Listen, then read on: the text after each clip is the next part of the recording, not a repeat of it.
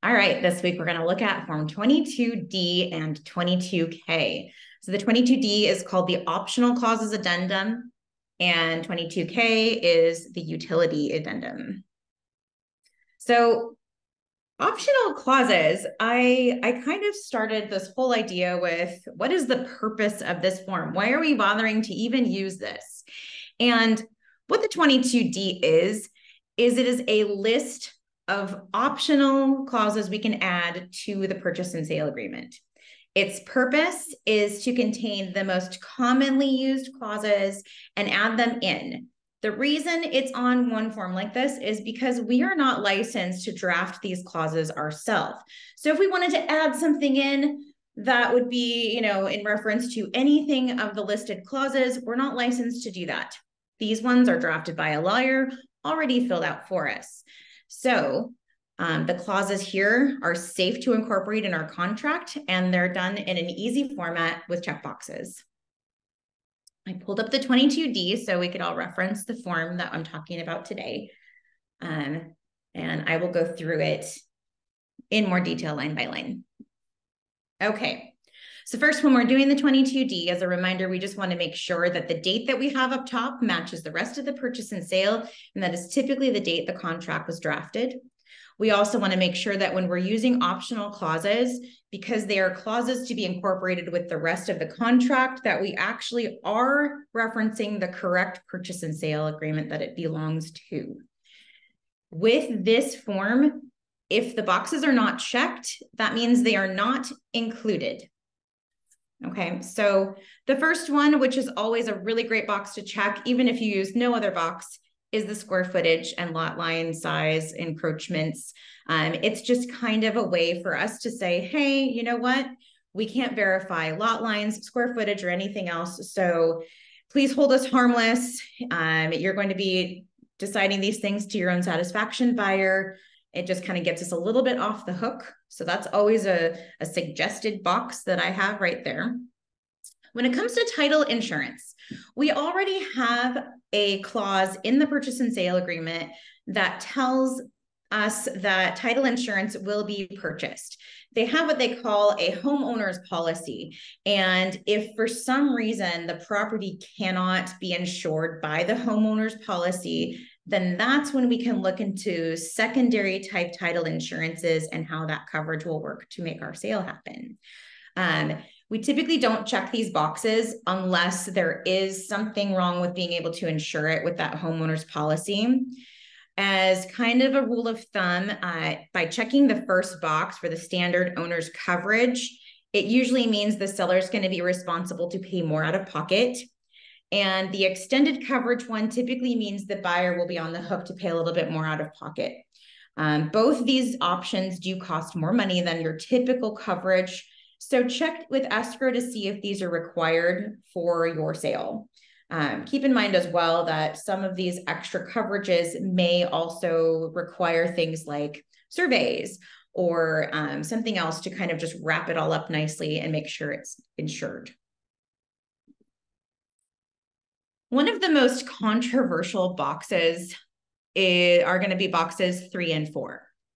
So box number 3 is for seller cleaning. It says literally that the seller shall clean the interiors of any structures, remove all trash and debris and rubbish from the property prior to buyer taking possession.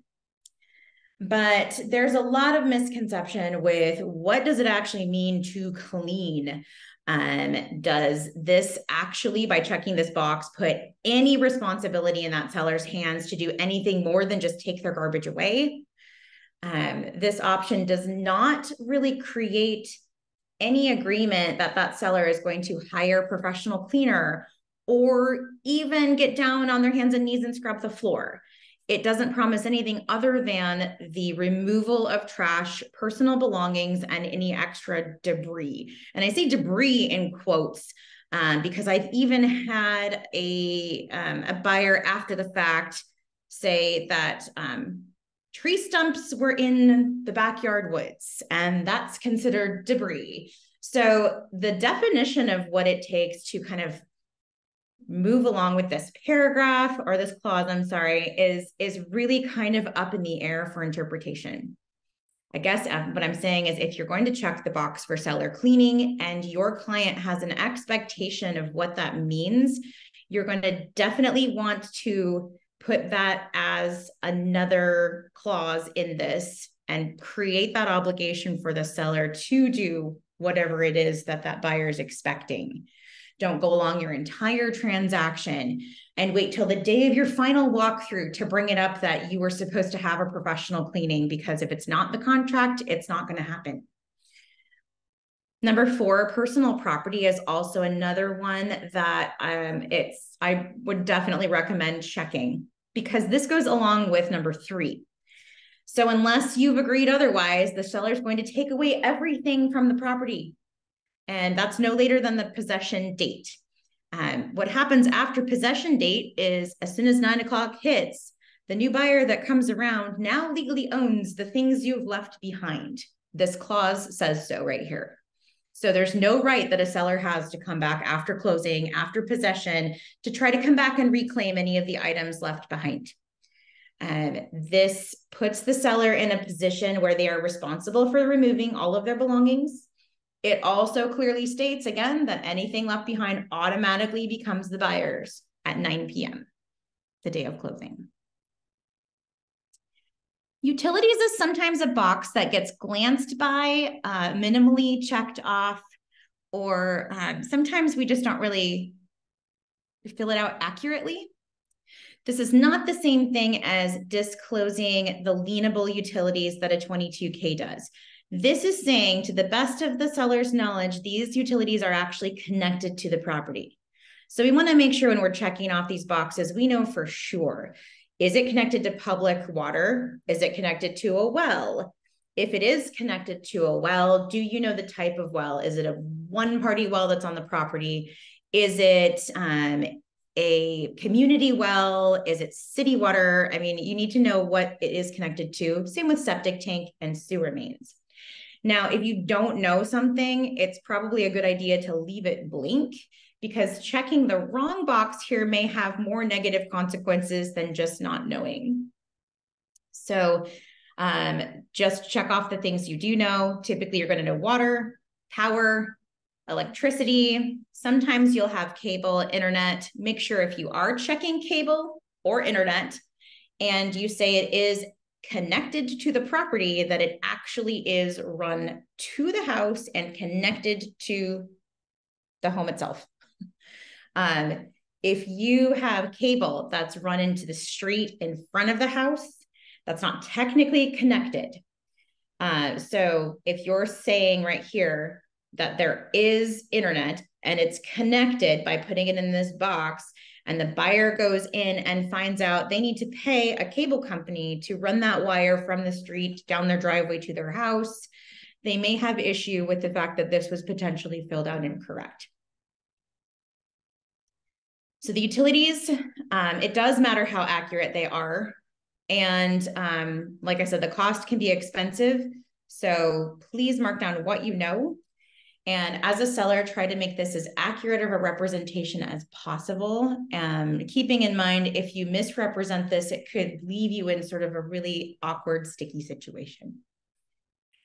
New construction, if you know it and it is new construction, you can fill this out. It's pretty self-explanatory for paragraph 6. Lease reviews. So if there is a security system, a propane tank, satellite, things that are not listed on here might be a solar panels, any item that has something leased that stays with the property. This is not for something that the seller is just going to take with them later. This is things that stay with the property. The buyer does have the right to look at that lease.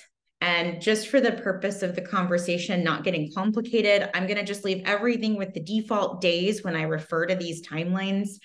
But they do have, the buyer has 5 days to receive the lease agreements for whatever is being agreed to. Typically, you're going to look at a propane lease, right?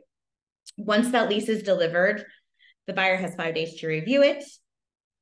And if for some reason what comes with the house is not something they want to keep moving forward with, they do have options of either asking that seller to end the lease at the closing date, or if they accept it, they can take over the lease at closing. What happens with propane is that it's all the propane in the tanks are prorated. So the seller pays for the time they've used it. The buyer pays for the time they're going to take over.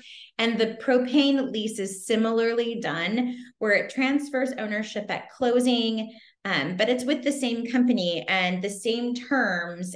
So the buyer does need to be aware of what they are getting into. If they want to change propane companies, this would be a great time to find out what other companies service the area. I know in smaller neighborhoods, there are certain propane companies that kind of have more of a dominant presence on certain streets. So it may not always be possible to change this. That's why you want to give them the most chance they can to make sure that they know what they're getting into with this lease and that they are aware of this. The buyer will have a chance to review it. And if they're not satisfied, they do have the right to terminate. There's not really a termination form for this type of lease that I saw. I mean, there's other terminations. You can use a Form 90 as a notice. There's a lease review, but there's all sorts of lease reviews in contracts like rental agreements and all that too. So if the buyer wants to terminate, look in the Form 90 section for the termination notices. Also watch your computation of time, because you do have 2 different timelines that you're working within here. And the second timeline is dependent on the delivery of the first timeline. Homeowners Association is the same sort of timeline. We're working with 2 different obligation dates here. So without being changed, a homeowner's review period is 10 days. Once the buyer receives the documents, they have 5 days to review them. They either they can receive them on day 1, they can receive them on day 10, but once they receive them, they do have their 5 days. Now, as a seller, there is a list of these required documents that you do need to deliver. So it would be a great idea to make sure you've gathered all of the things listed here. Now, if it's an HOA that doesn't necessarily have meeting minutes, or if the HOA is just a limited HOA where they only take care of a couple things, what I would probably do to just prove that you've done your part of this requirement here is list off the things they have and list off the things that they don't actually do. So if they don't do meeting minutes and there are no meeting minutes, just make a note that there are no meeting minutes. If you have meeting minutes, just pull as many as you can from the prior 2 years. And I would advise delivering all of this together because once it is delivered, that buyer's 5 days starts. So what happens if any of these timelines that we've talked about in the last 2 pages don't get delivered? What happens if documents are never delivered on the 10th day? Or, you know, how long does the buyer have to respond if those documents are never delivered? And I did also touch on the best way to ensure the delivery of these and that the seller is complying.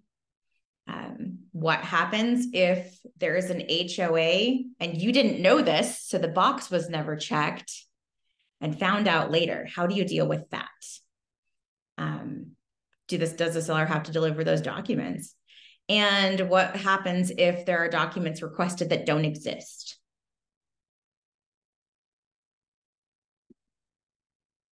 So if the documents are never delivered, on the 10th day, that 5-day response time does start.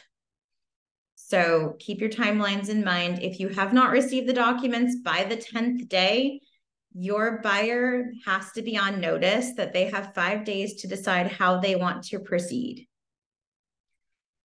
So how long does the buyer have to respond? 5 days. The seller needs to gather the list, if they can, everything on the list.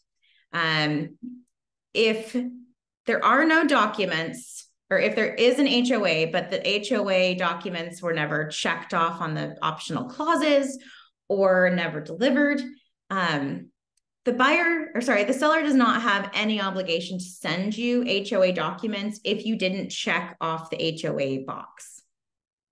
So try to find out from the title, or I don't know if you can always depend on the listing agent, but try to find out before writing up the offer if there actually is an HOA, because without that box checked, you are not going to be delivered any of those documents. You won't have a chance to review them, and you definitely will not have a chance to make a decision based on what is in those documents. And then sellers, when you're delivering things, just make a note of which documents you are delivering. I did kind of see an issue with a few HOAs. They have such large files that they couldn't be delivered or had to be delivered in a zip. So communication with the agent on the other end is going to be key on this. You'll want to make sure that they are delivered. And if they can't be opened, we may have to go through extremes to make sure they're delivered, delivering them in separate emails.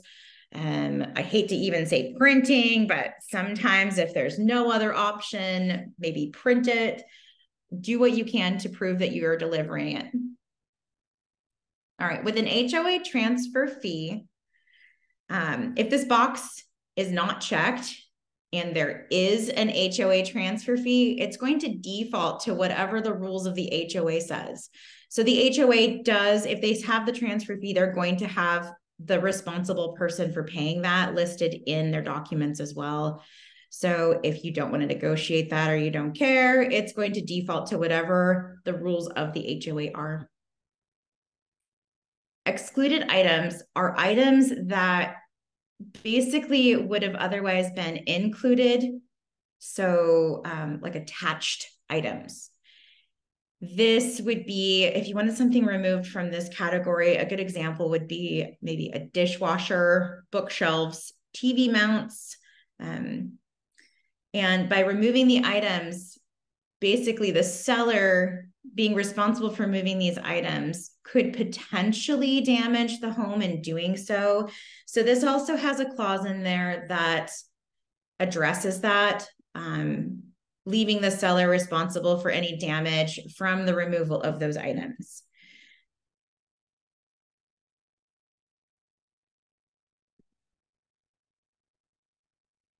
Okay, home warranties are available. I think you can talk to your transaction coordinator. What's that? Me. Yes, because you can talk to your transaction coordinator about the home warranty. I would just double check like all the current prices and what the current home warranty actually says before you fill out anything in this category. And then finally, our favorite space is this blank space at the bottom.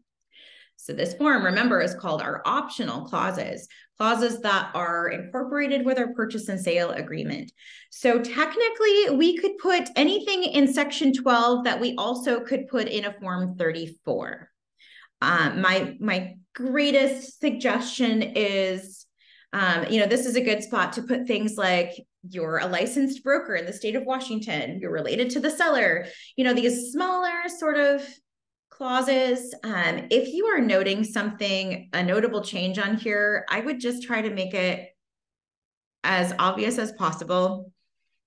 Not try to sneak this in through anything with making the font super small. If you have compensation changes that you're trying to make, I would probably ask you to use a 41C unless there's something that really doesn't make sense to put on the 41C. I mean, you could potentially put it here, but try to use each of the forms that are in our forms library for what they're intended.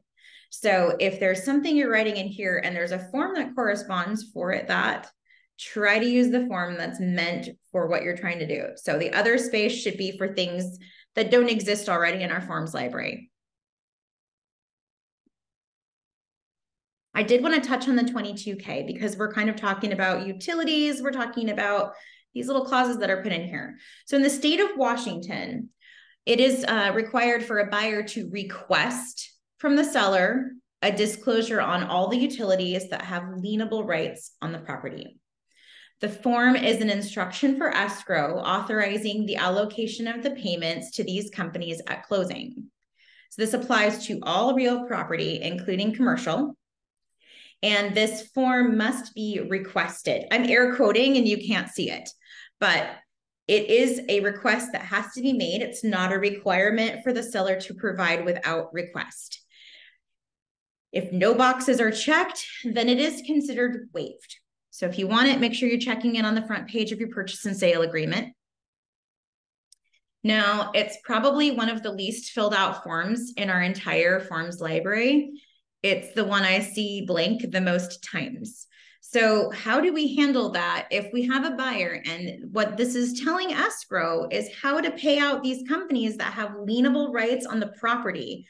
Now, that idea in itself is going to affect a buyer more than a seller.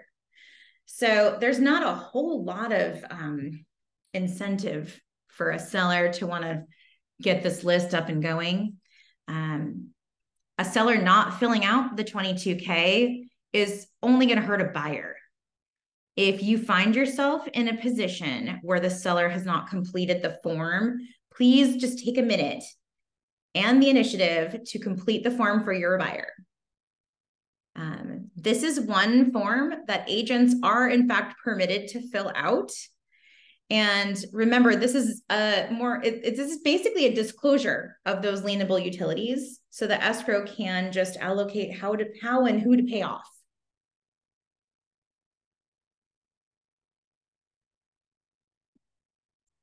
All right, well, that concludes the discussion on 22K and 22D. I will open it up if anybody has any questions, and thank you for listening.